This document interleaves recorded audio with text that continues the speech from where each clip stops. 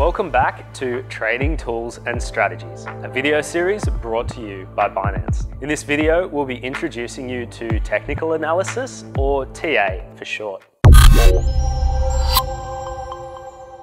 TA is basically the study of an asset's current and previous price history. The main underlying assumption of technical analysis is that fluctuations in the price of an asset are not random and generally evolve into identifiable trends over time. TA is used extensively in stock trading and other assets in traditional financial markets, but it can also be used for trading digital currencies in the cryptocurrency market. At its core, TA is the analysis of the market forces of supply and demand, which are representational of the overall market sentiment. To do this, traders utilize a variety of charting tools, known as indicators, to identify current trends and predict future trends. Let's run through 5 of the most commonly used technical indicators now. These are moving average convergence divergence, Stochastic RSI, and Bollinger Bands.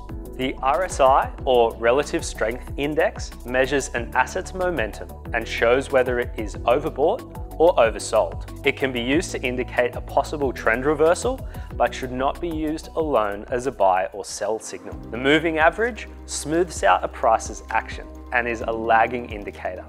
Traders use the relationship between the price and the specific moving average to gauge the current market trend and use moving average crossovers as a buy or a sell signal. The moving average convergence divergence, or MACD, shows the momentum of an asset by showing the relationship between 2 moving averages. Traders look for divergences between MACD and the price action, as well as crossovers between the MACD line and its signal line. Stochastic RSI is a derivative of the Relative Strength Index and is used to determine whether an asset is overbought or oversold. It can generate a lot of trading signals and should be used with caution. Bollinger Bands measure volatility and overbought or oversold conditions. The closer the price is to the upper band, the closer it is to overbought conditions. And the closer it is to the lower band, the closer it is to oversold conditions. The squeeze, where all bands come close together,